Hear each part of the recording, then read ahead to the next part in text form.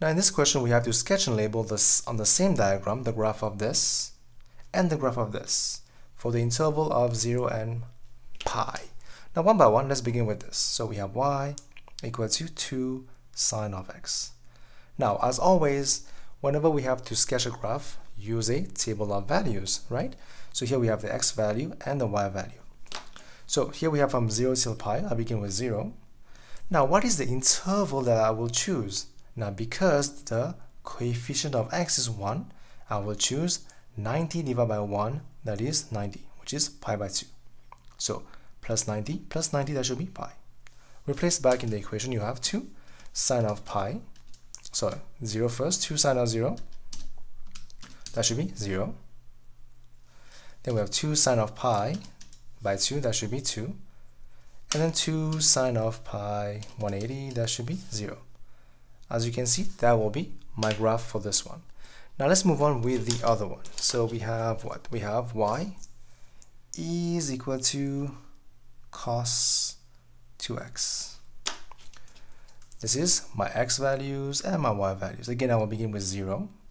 Now, what are the intervals I can choose? Because I have the value here is 2, I will take 90 divided by 2, that will be 45, which is pi by 4.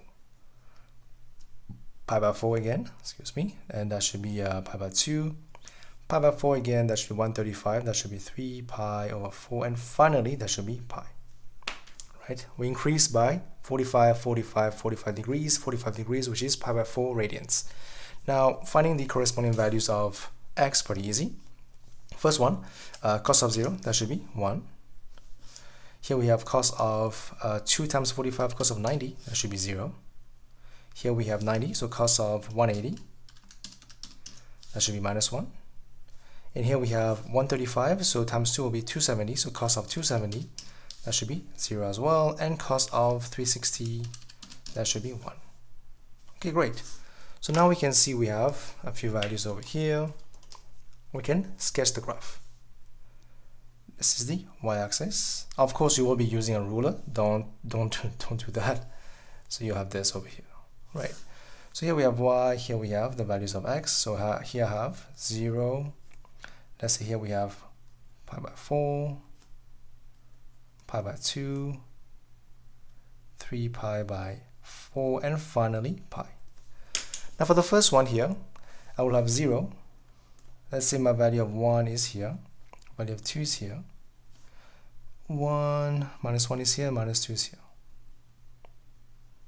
For example, right? Just to help us sketch this graph. Now, first one is 0, 0. And we have pi by 2 is 2. That should be somewhere over here. And then we have, this will be 0 again. As you can see, here will be our graph for the first one. Should be something like this. Right. I guess you can try better, make it more smooth, but that should be my graph for y equal to 2 sin x. The next one, we have cos 2x. So first one, 0, 1. That should be here. That should be here. This. That should be here. Here. So this will be 0 and this should be 1. My apologies. That should be somewhere over here.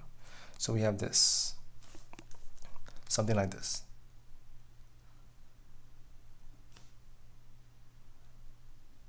Okay, and label this as y equal to cos 2x. Okay, and that will be done for question part 1. Again, pretty easy. Whenever you have to sketch a graph for your trigonometric functions, always proceed with the table of values. And as you can see, I did step by step of how did I choose my intervals so I can work with the exact values on the graph. And you can see I will have both on the same graph, as well as you have to always label your graph. Okay, that will be part 1 of the question. Now for part 2, we have to state the number of solutions of the equation.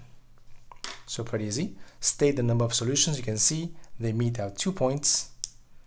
They will have 2 solutions. And that will be your question in regards to trigonometry.